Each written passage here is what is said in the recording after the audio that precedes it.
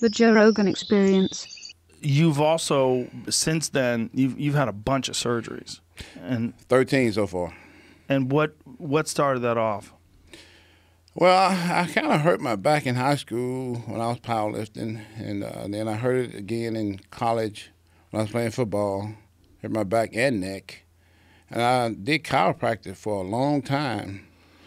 And then one day in the gym, I hurt it like in '96. I kind of herniated a disc. And I guess it just got worse over time. So when you herniated that disc, what did you do to treat it? Nothing. Nothing. I'm with chiropractor. Chiropractor, yeah. Yeah. I've been doing chiropractic all my life. Yeah. So I didn't have a surgery or nothing like that when I herniated that disc. They offered me to have surgery. I told no. So the surgery they wanted to do was probably trim the disc down because it was pushing against the nerve. Yeah, laminectomy, whatever they call it. Yeah, and so 13 of those, huh? Now 13 surgeries. Eight back, like 2 or 3 hip, 2 or 3 neck. And did this all like happen all at once, where it's like it felt like everything was falling apart? Or was it like you get a surgery and then you're better for a little while and then you hurt something else? Yeah, something like that, yeah. Because the first one was back, the second one was back, and then I think the third one was neck. And then back, and hip, back, hip. And what did you get done to your hips? You get your hips replaced? Yeah, both of them. Oof. And like, what was that? What year was that? 14, I think. Yeah, 14. And how are those now? I just had a hip surgery in January. It's holding up a little bit better now. One kind of went bad. The sockets broke. Oh. And they had to replace both of them. And they say they only last a certain amount of years, right? Yeah. Every night I had the titanium ones, and the titanium are the hardest ones because they rough and they titanium and they kind of hard on the body. Oh yeah. And because of that, and me working out and all this kind of stuff, and it kind of just broke the sockets. Well, I follow you on Instagram, and I watch your workouts, and it's inspiring that after all this, you still love working out. I mean, yes. You can really tell. I mean, you enjoy it. Still a hobby. Look forward to it every day. Does it give you any pause at all, knowing that you've been through all these surgeries? And nah. No? When you're doing something that you truly love, enjoy, and doing, that's what you look forward to doing all the time. So really, regardless of how you feel. Of course, I'm still in pain and all that kind of stuff. But are you in pain all the time? Yeah, but as long as I'm doing what I love doing, I'm okay. If you take that away, then I probably won't be okay. But so just even sitting here right now, you're in pain? Just a minimum amount. It's nothing major. If you're an athlete, you're in pain all your life. Yeah. I mean, I can remember in high school and college, I was in pain some days. All the time? All the time, yeah. So after a while, you kind of get used to it and it doesn't really bother you. That's why, I'm imagining that you have a spectacular tolerance for pain. Yeah, I have a high tolerance. I remember when I herniated my disc, I finished my workout. Oh. I was squatting 600. I remember like it was yesterday. I was coming up on rep number 8, and all of a sudden, pow! It was a loud gunshot sound. I do 600 for like 12, 13 reps all the time. This time I took a couple weeks off, and I thought I was still as strong as I was, when I took the time off, but I wasn't. I lost a little strength, and that's why that disc snapped on me like that. I heard it, and I felt it, but, the athlete in you is like, let's go on, let's finish this up. So I finished up, I did like leg press and some other exercises, and every time after I finished working out, doing legs, I always had a real bad pain in my back. Every single time. But it would always go away in like an hour. This day it didn't. And I just went home, ate, put on my uniform, was headed to work. And I'm like, wait a minute, my back is still hurting. It's 2 hours, almost 2 hours later. Something's wrong. I ain't going to work today. I'm going to the emergency room. Oh, wow. It's that bad? Yeah, it was that bad. Yeah. And so you went to the emergency room. And they're probably like, what the fuck are you doing? The size of this guy. Yeah, like, we don't see nothing wrong with your back. Yeah. They probably couldn't get to it. Well, they so did much X-ray. muscle. They did X-ray, and they like, hey, we don't see anything. So that's when I had an MRI a couple days later and found out it was herniated. So I stayed at home for a couple weeks and sat on the couch and didn't do anything. And 2 weeks later, I went back to the gym. First exercise was squats. Oh, my God. Did it hurt again? No. I was getting ready for a show, so. So it was okay? Yeah, it was okay. 2 weeks after you herniated your disc, you're doing squats again? Yeah. With how much weight? I only did 300. Oh, only 300. Yeah. That's the most I could do for 10 reps, you know. Wow. 10 to 12 reps, so I'm like, okay, this is good enough, you know. But you knew that something was wrong. Yeah. I couldn't do 600 no more, you know, so. So after that, how long before you got your first surgery? 10 years later. 10 years. 10 years So later. it was just intolerable pain? Like what was going on? I couldn't walk like no more than like 25 feet without my leg being on fire. Oh, wow. My feet being on fire. And then in a whole lot of pain. Wow. So I knew it's time to get something serious done here now. So what was the first? Did they fuse it? Laminectomy. They shaved it off. Okay, so that was the first one. Yeah. Yeah. And I was good for a while. You know, I went back to squatting and everything. And This is while you're still Mr. Olympia? No, you know, I had retired. I retired in 07, so I had my first surgery in 07. Okay, so this is after you retired. Yeah. You're not doing too bad. You're just in a little bit of pain. Yeah. So how does it all go downhill from there? I think maybe the second, about a year or so later, I started having problems again, being in pain again. Same area? Same area. So Were you it's like, squatting heavy still? Yeah.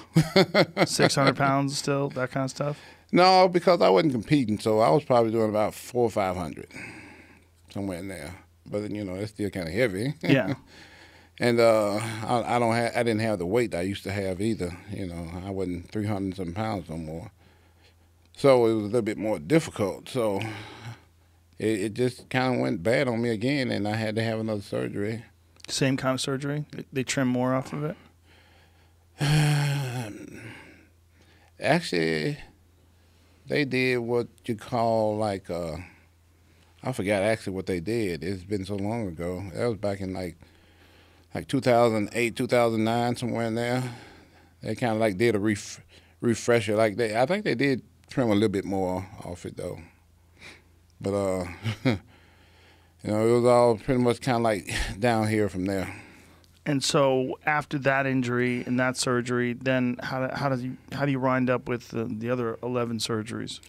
Well, I think like the first time you herniate a disc, it's like you stack a bunch of cans on top of each other and you snap one out. Well, after a while, the other ones are going to start falling out of place too. And that's kind of what happened. You know, the other discs started just herniating on their own. Of course, I was working out too. Yeah. And I still have one now. You got a herniated disc now? Mm-hmm, yeah. How many discs have you had operated on? All of them. All of them, every single disc? Every single one. So this one that you have a herniated disc on now, have you already had it operated on before? No, this will be the first time. This is the last one. Yeah. Wow. Yeah. And so what did they do with your back? They basically fuse everything together now? Yeah. So the whole spine is fused? Yeah. Wow. Neck and back. How much mobility do you have? I mean, I can still, you know, bend over and tie my shoe and do all that kind of stuff. But your back is one solid piece. Yeah. Mm-hmm. So there's no like articulation of your discs and your your spine, your No, spinal column? no, Nothing. no, Wow. nothing like that. What does that feel like? I mean, I guess it just feels kind of normal after a while. You know, you get used to it. It happens over time, so it's like a gradual thing. So it's not all of a sudden. Mm-hmm. So it's just like one day, I used to be able to just bend over and do all these stretches, these crazy stretches. Well, I can't do all that no more. Yeah. I can just bend over a little bit, and do a minor stretch. Now, are the doctors, are they confident that this is the last one? I mean, you've got them all fused. Yeah, it's always something though, Yeah? Yeah, when you an athlete and you're always working out and always in the gym, there's going to always be something. You just accept that. Yeah, exactly. Yeah. That's You're used to it after a while. for a lot of people, that's a hard thing to accept, this idea that you're just going to keep smashing your body. But that's just you. Yeah, exactly.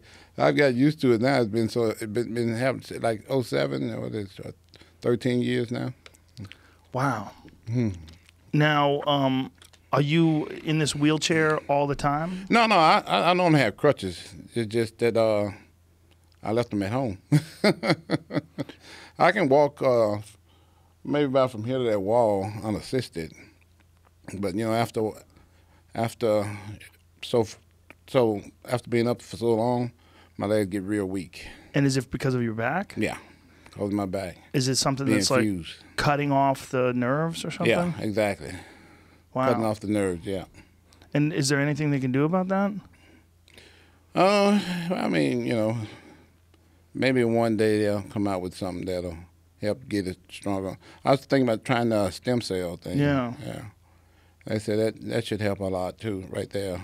Well, there's a bunch of places that they do it where they could do it with a lot stronger stem cells than they could do in America. Like Yeah. a place in Colombia does it, and there's a place in Panama that I actually sent my mom. Yeah. My mom, they wanted to give her a knee replacement, and doctors they want to operate right away. And I was like, I'm like, let me see if we can send you down to Panama. Let me see if Dr. Reardon, he'd been in here before with Mel Gibson, and he was talking about Mel Gibson's dad, and Mel Gibson's dad was in real bad shape when he was 92. And then now he's 100 and he's fine. I mean, just gone back there a bunch of times, keeps going back for stem cells. Yeah. Anyway, long story short, my mom was scheduled to get a knee replacement. I sent her down to Panama, and 6 months later, it started to feel good. 8 months later, no pain at all. Yeah. It really did a great. And then I sent her down a second time. It's pretty amazing stuff what they can do. Yeah. So that's my thing to do next. Yeah. And people I've talked to, they think it'll do me a lot of good. So there's scar tissue around the nerves that's pushing against the nerves now? Because if all the discs are gone and everything's fused, what's irritating the nerves? Scar tissue, all that hardware. I got 14 screws, two cages. I got 2 rods about this long in there too. So it's a lot of hardware, a lot of cages, and what do the cages look like? So it's a cage around your spine? yeah. What's the purpose of that? I hold the disc together, keep them in place. Yeah. After a while, they don't want them to come loose, so they put cages around them, keep them together. So you're like RoboCop in there. Yeah, pretty much. Wow. So I got that in my neck and back. You have a cage in your neck? Yeah. You got an X-ray of any of this shit? Yeah, I sure. Where's do. it at? Is it online? I have posted a couple times online. Yeah. On your Instagram page? Yeah. See if you can find any of that, Jamie. That's crazy. Yeah. You're just laughing about it, like you're fine with it. Well, you get used to it after. But is it also that you look at like you're a legitimate legend, and so do you look at it like, hey, this is the price that I paid to be a legend? I look at it like, hey, I'm still alive and I can still work out every day. I'm still normal, so I'm good. Wow. That's a great, healthy attitude, man. Yeah. And you're obviously still huge. You're still very strong. Yeah, well, I'm not as strong as I used to be. I'm not as big as I used to be either. I'm only like 250 now, But when you say that, you're judging it on you being a multiple-time Mr. Olympia. That's not a regular person saying, I'm not as big as I used to be. Like, you can't stay that big. It's not possible. No way. Yeah. Yeah. How many I years can't do you think? eat like that no more. Right, I bet it's nice to just be able to eat when you want. I don't eat half the food I used to eat. I can only imagine. Yeah. I used to eat 6. I only eat 3 now. That's a normal person. Yeah. You got anything, Jamie? Oh, that's gonna be hard to find. There it is. Oh my God, that's crazy. That's what a cage looks like. Yeah. Wow. All that stuff's heavy duty. The size of those screws in that picture on the left. Yeah, they're about 3 inches long, 2 to 3 inches long. Yeah, and they got screws on the end of them, bolts on the end of them. You can see on the end right here, on that one, on the left, those are bolts right there. So, and those are big screws in between there too. Yeah. Wow. Yeah, that goes all the way up. God, all the way up your whole back. Yeah. So there's to my neck. My neck is the same way. Wow. 4, 3, 4, 5, and 6. And so in doing this, they've saved your back, but all the hardware is what's fucking with your nerves. Yeah.